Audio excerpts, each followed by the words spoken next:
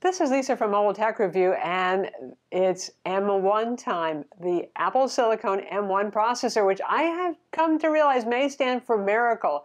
And I have been testing these things for a week and just trying to make them stutter and fail. It's pretty impressive. So we got the MacBook Air and the 13-inch MacBook Pro, both of these with the Apple M1 ARM-based CPUs inside. And, well, you know, I could have done these as two separate videos, maybe, and glom some more views in there, but honestly, there's so much that's very similar in these, it makes sense to put them together, and maybe to help you decide which one you should buy while you're at it. We're going to look at them now.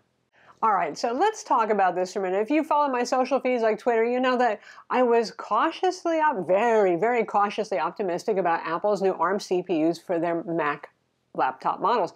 Why do I say that? Because manufacturers always make pie-in-the-sky claims for how great their new hardware is, software is, whatever it is. And while Apple tends to be a bit more honest, like when they make battery runtime claims, they're typically actually correct, unlike PC manufacturers. Still, when they show you graphs that have no numerical values or what they're, going up against exactly, it's a little unclear, I was just kind of worried. But it's not really that, because like I said, I trust Apple a little bit more than some other companies when it comes to their claims, but it's the history of emulation and things like that, okay? So, yeah, originally when Mac switched from PowerPC to Intel processors, they used Rosetta, which was an emulation layer, and that actually wasn't that bad in terms of performance. It wasn't that sluggish, but we're talking so long ago that programs were much less capable, so we weren't really looking for the kind of performance that we are today. So that's a little worrisome. And then you look at Windows, ARM on Windows, right? Okay, and the Surface Pro X, for example, there's a piece of hardware I just wanted to own and to buy because it was so drop-dead gorgeous, great display, pen support, removable keyboard. But Windows on ARM is just still really not great. They finally just added support for 64-bit applications on there. That took a while, so there was a hurt right there, say if you're using the latest Adobe CC programs and all that sort of thing.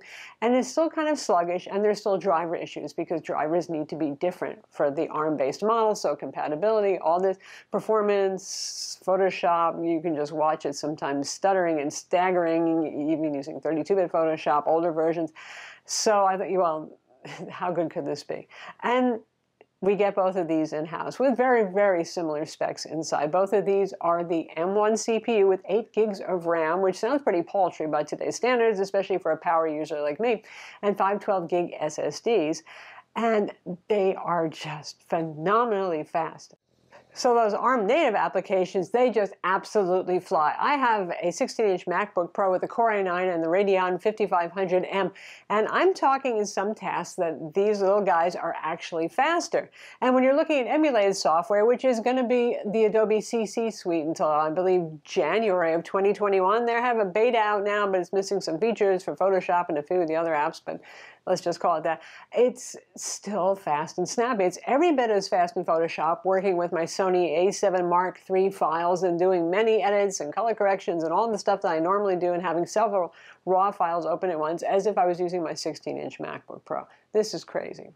While we talk about this whole Intel versus ARM software, so most of the benchmarks out there, which actually for Mac aren't a lot, but Geekbench 5 and Cinebench R23, those are already ARM native, or universal application. So that's nice. So we're actually benchmarking it. But then we look at things like, say, Geekbench 4, which has not been updated.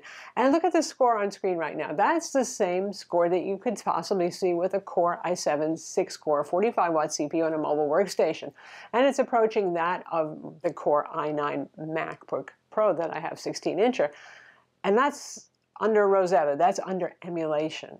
So the fact that you might be using software that's going to take a while till it gets updated in January, to me, that's not something to worry about. That's not a reason to wait if you want to buy one of these machines. Microsoft Office, they have betas available now that are for ARM processors, but you can just use the Intel version. It's not a problem. First time you try to run an Intel program, it'll say, the Mac will say, aha, Rosetta 2 isn't installed. Do you want to install it? And you think, okay, I'm going to have a cup of coffee, go away and wait. No, it takes like about 3 seconds, it installs it, and boom, you're ready to go. So all of your Intel apps will run. This doesn't mean it's all wonderful roses and puppy dogs and happy, because there are some gotchas here. So the with Big Sur, which is the operating system that Apple just released, and of course these run and require, and not just with Big Sur, but when it comes to ARM1 Macs too, they changed a few things. The driver architecture for USB devices. Now that won't matter for a lot of people. Keyboards, mice, SSDs, external hard drives that use the standard operating system level drivers, those devices do, will be just fine. But if it's a specialty device that requires a specialty driver, say you want to install the latest Razer mouse, you have to make sure that they have actually an ARM Mac version available if you want to install their special software to tweak the settings on that particular kind of mouse. But more importantly, because a lot of you who watch us are artists, because we review a lot of pen displays, Wacom, if you need their drivers, they have drivers ready for Big Sur, but not for ARM until the end of January or beginning of February. So if you have a Cintiq Pro or even Intuos, you're going to have to wait before you can use one of these Macs. So again, it's kind of specialty USB kind of products that this is going to be an issue with, but there's a few of them out there.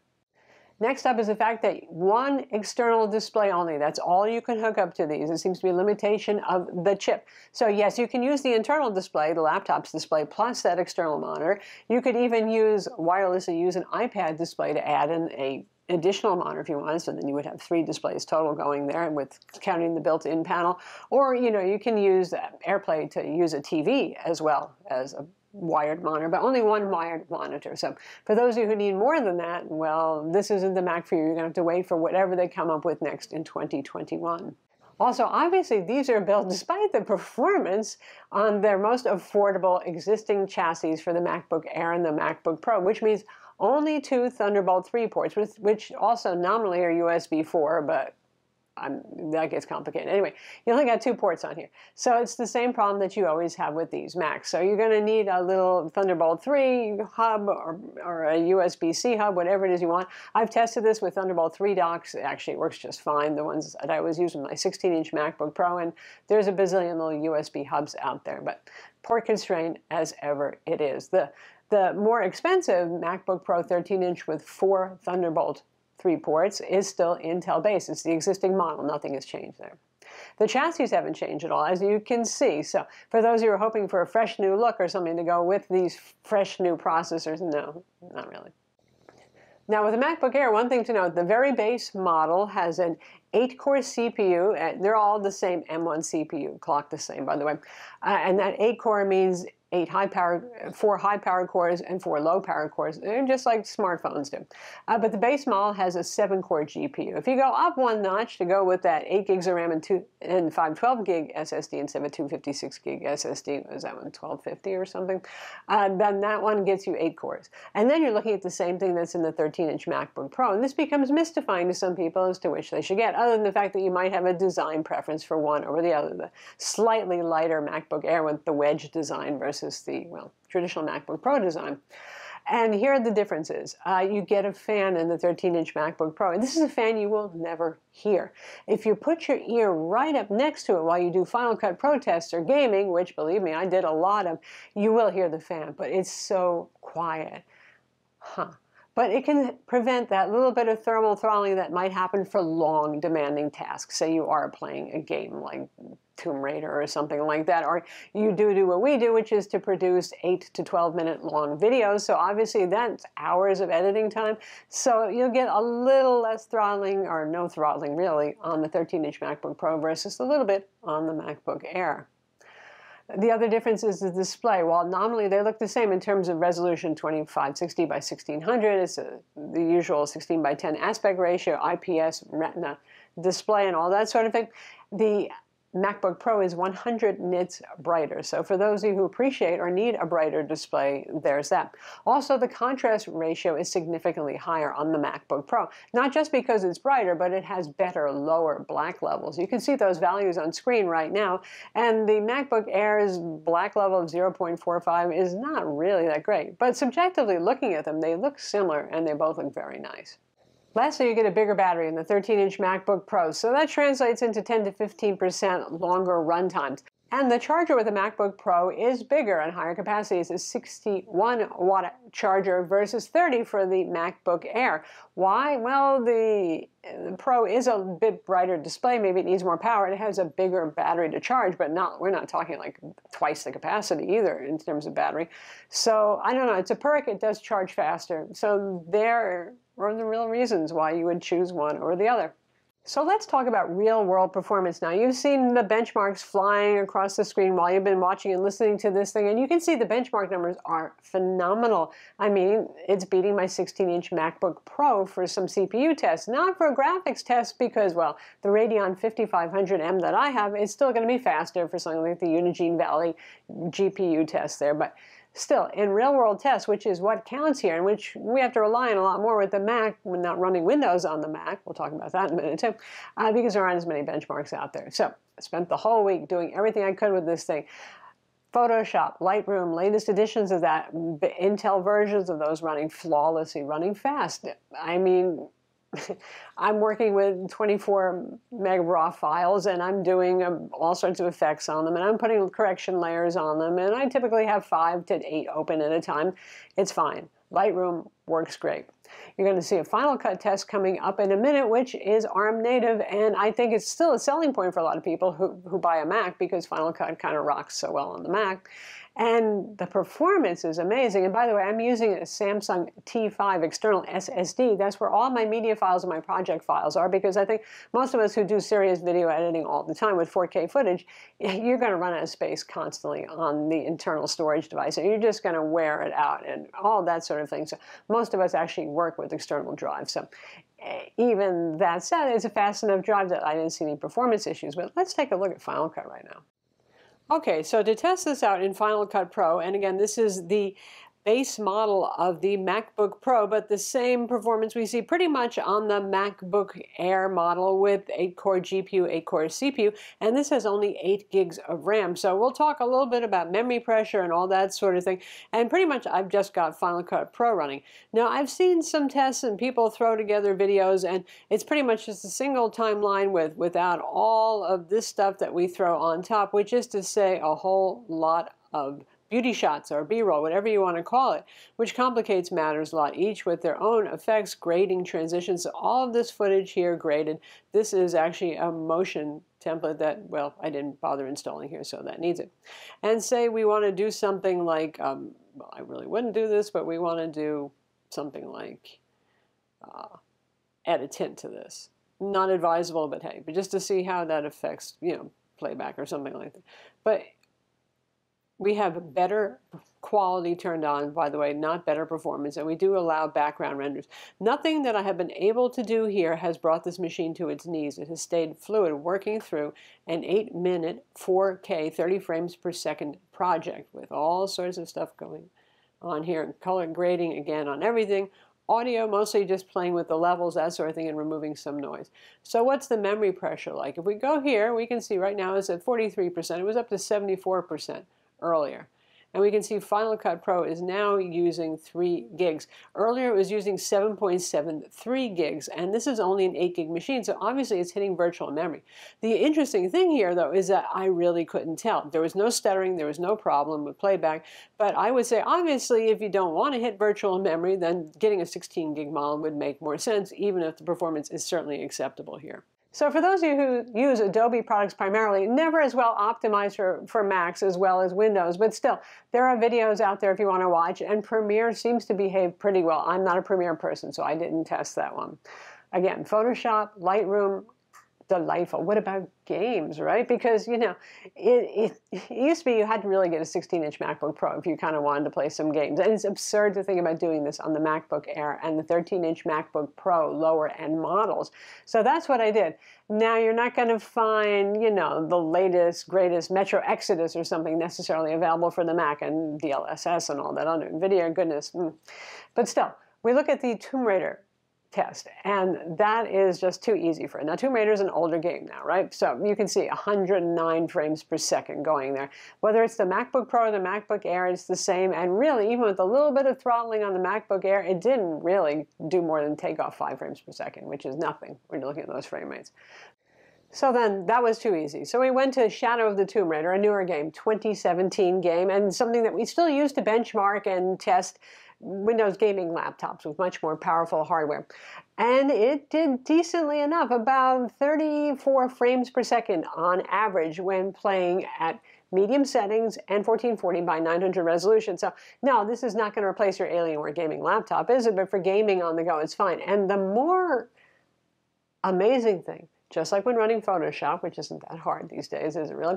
Just like doing Final Cut Pro with our 8-minute long video with lots of edits and all that sort of thing, it doesn't even get hot to the touch. I mean, it's getting a little chilly. You know, I wouldn't mind it if it warmed my lap a little bit. No, neither of them would do that. Warm, lightly warm, that's about all they did. Fan, no fan, really. And when playing Tomb Raider, you have to put your head near that 13-inch MacBook Pro to say, oh yeah, look at it, it's running just a little bit. It is crazy. Now, I wish I could give you all sorts of internal metrics, but Apple hasn't given anybody the hooks yet to measure the CPU temperatures. The closest we get is the SSD temperatures. Now, which, since the SSD is soldered on board here, well, that might be a good indication somewhat of the zone temperature, and typically around 33, 34 degrees centigrade, which would be very, very chilly. So that's the other amazing thing here with this. With my 16-inch MacBook Pro, you know how that goes. That thing just can roar with the fans when you make it work hard. Even a 13-inch MacBook Pro can get pretty darn hot to the touch and noisy when you're making it work hard. And there are coders out there who've been sharing how well this thing has been doing with Xcode and Swift for compiling and sometimes even beating out their 16-inch MacBook Pro. This is a once-in-a-10-year moment, honestly, in technology. I'm just tickled by all this. It's good stuff. But just to temper that a little bit, it's the same old Mac thing going on here. You can unscrew the bottom cover if you want, but for the most part, what would be the reason? Everything is soldered on board. I mean, let me tell you, everything is glued down in this house, right? So the SSD, which is really fast and faster than the previous generations, is integrated and soldered onto the motherboard. It's not a little M.2 SSD. It's something custom engineered by Apple. The upside is the performance is phenomenal there. RAM is soldered onto the motherboard. You cannot upgrade that. So if you think you might want that 16 gigs of RAM, you better order it that way because you can't change it after the fact. Serviceability, nah. Upgradability, nah. I mean, you know, an Apple service tech can replace the battery. They can swap out your motherboard, which is what it's going to take if the RAM or the SSD fails, or the CPU, or the Wi-Fi, or any of those things. So that's still life with the Mac, just to temper some of your joy for a moment. But there's one more thing, to quote Steve Jobs, battery life. And again, oh my God, these things run on unicorn farts. I'm telling you, it's just mental, right? This was the hardest thing to test because I actually went a couple of days without running the battery down on each of these. So those test times too. This is just not what you expect to see. I mean, Macs usually have pretty decent battery life, you know, but nothing like this. So Apple claims whatever, 15 hours, 18 hours, and if it was a PC maker, we'd say, yeah, you always say that, and we always get 6 to 7 hours, you know.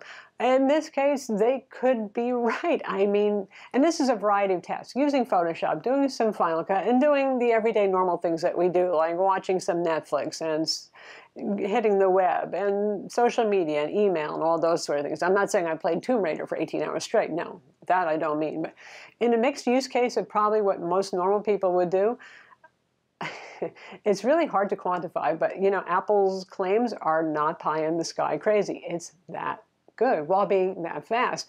I mean, AMD Ryzen Zen 2 got me really excited on the PC side of the house, but this is even getting more exciting. Between AMD and Apple, wow, good things are happening.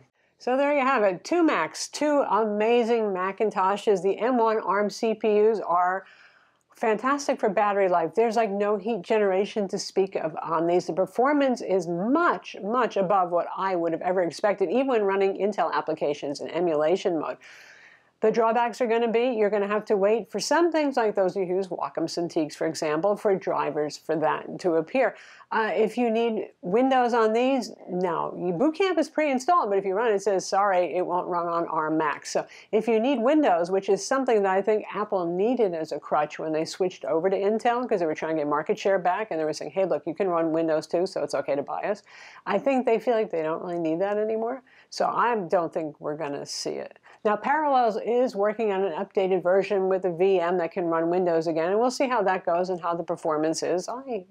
I'm not going to be too worried at this point because things have been so darn rosy, but, you know.